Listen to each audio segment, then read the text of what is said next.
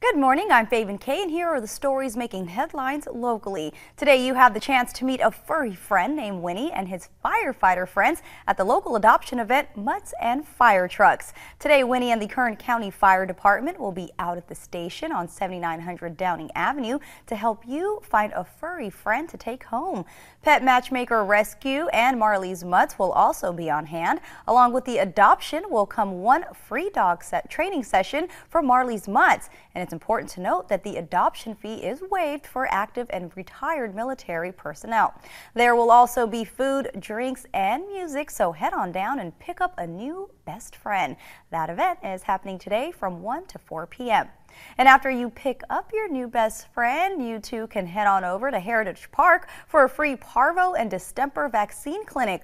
A safe fur place in Bakersfield Boxers and Bullies will have booths set up to keep your pet safe and healthy. The first 100 dogs with proof of vaccination from today's event will get a free spay or neuter at a clinic in Bakersfield sponsored by Basic Needs Foundation.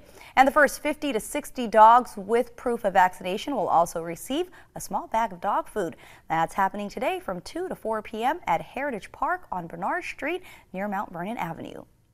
Today, local women will ride their bicycles in solidarity for the Pink Ride for Breast Cancer Awareness.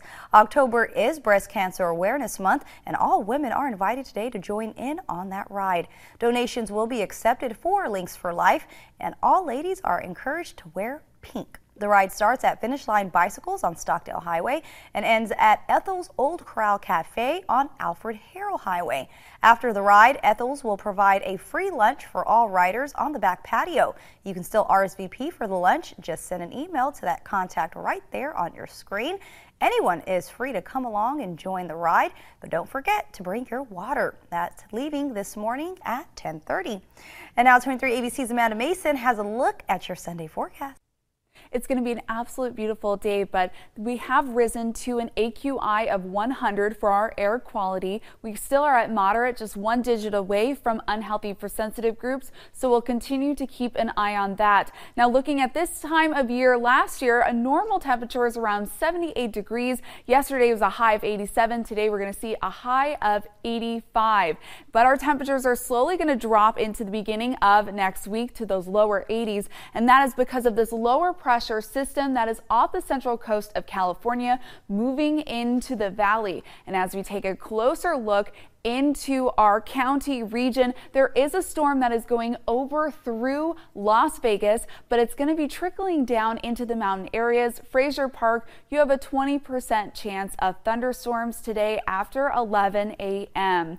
But moving to our region as well for dry climate, we are going to experience a little bit of humidity from that lower pressure system, but it is still going to continue to be dry, so don't forget to hydrate and moisturize. So our 7-day forecast here, a high of 85, and then we're slowly dropping down to 82 Monday and then 81 on Tuesday and continuing through the week, and then towards the end of the week we're going to raise those temperatures up again. So looking at across Kern County right here, Kern River Valley is high of 79, low of 52. We'll continue with those high 70s and then climb back up to even next Saturday around 85.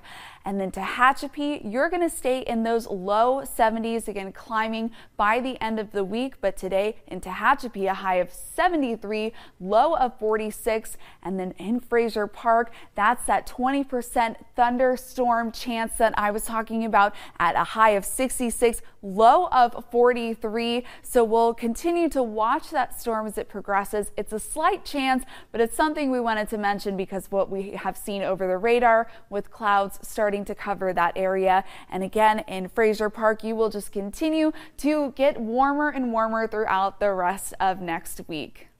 All right, Amanda, we'll certainly keep an eye on those thunderstorm chances. Thank you for that. That's what's making headlines at this hour. We'll have another update for you later today. Hope you have a great Sunday.